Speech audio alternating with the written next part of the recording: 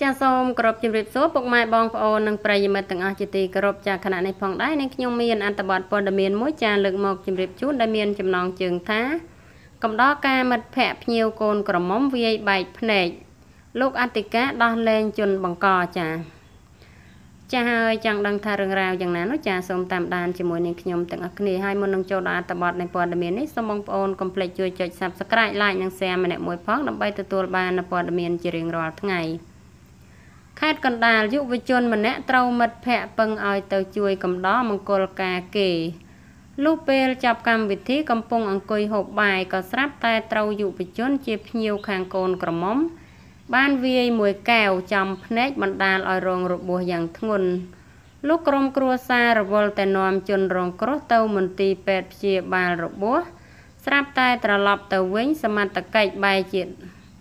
ដោះលែងជនបង្កហេតុឲ្យដើរហើរមានសេរីភាពធ្វើប្រងើយហើយគិតត្រឹមថ្ងៃទី1ខែឧសភាឆ្នាំ2019មានរយៈពេល1ខែកន្លះទៅហើយនៅតែមិនទាន់មានដំណោះស្រាយជាមួយជនរងគ្រោះនៅឡើយជាហេតុធ្វើឲ្យក្រុមគ្រួសារជនរងគ្រោះកើតទុក្ខមិនសុខចិត្តអំពាវនាវដល់លោកឧត្តមសេនីយ៍តូអ៊ីវចម្រើនស្នងការខេត្តកណ្ដាលជួយរកយុត្តិធម៌ឲ្យផងហេតុការណ៍អំពើហិង្សាខាងលើនេះបានកើតឡើងកាលពីយប់ថ្ងៃទី22ខែមិនិនាឆ្នាំ2019មកម្លេះនៅចំណុចឃុំពីមអុកញ៉ាអងស្រុកស្វាយអែម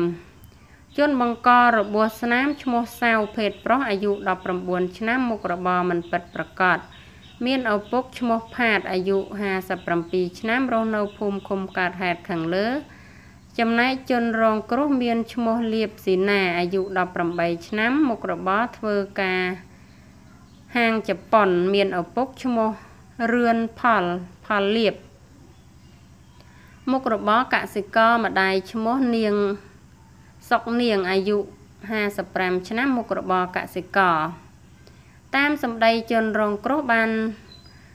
រៀបរាប់ប្រាប់កាលពីថ្ងៃទី2ខែមេសាឆ្នាំ2019ថានៅមុនពេលកើតហេតុខ្លួនបានទៅធ្វើជាកូនកំដរការមិត្តភ័ក្តិនៅ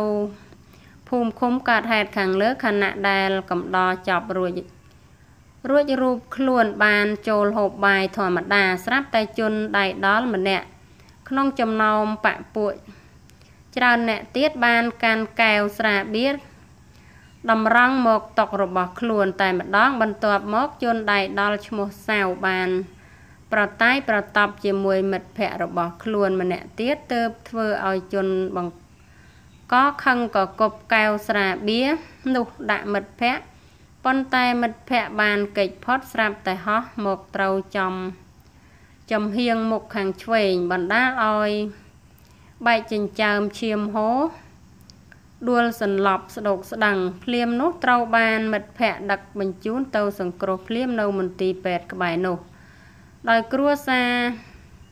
ពេទ្យដេអស់ដោយគ្រូពេទ្យដេអស់ចំនួន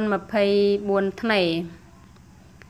ជនរងគ្រោះបន្តថាក្រោយពីកើតហេតុភ្លាមកម្លាំងនគរបាលប៉ុស្តិ៍ឃុំពីមអុកញ៉ាអង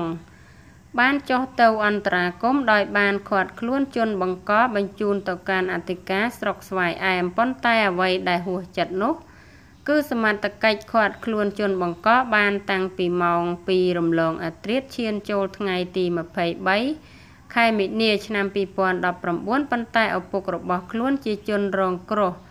បានសុំសមត្ថកិច្ចថាចាំស្អែកព្រឹកនឹងចូលខ្លួនដោះស្រាយគ្នាព្រោះឥឡូវមកមើលកូននៅមន្ទីរពេទ្យដោយសាររបួសធ្ងន់ធ្ងរពេកណាមួយយប់ជ្រៅណាស់ទៅហើយលុះព្រឹកថ្ងៃដដែលអធិការស្រុកស្វាយអែមស្រាប់តែដោះលែងជនបង្កហេតុឲ្យត្រឡប់ទៅផ្ទះវិញធម្មតាដោយមិនបានចោទប្រកាន់ជនបង្កនិងគ្មានសំណងណាមួយដល់ខ្លួនជាជនរងគ្រោះឡើយដោយសំអាងថាមានឪពុកម្ដាយជាអ្នក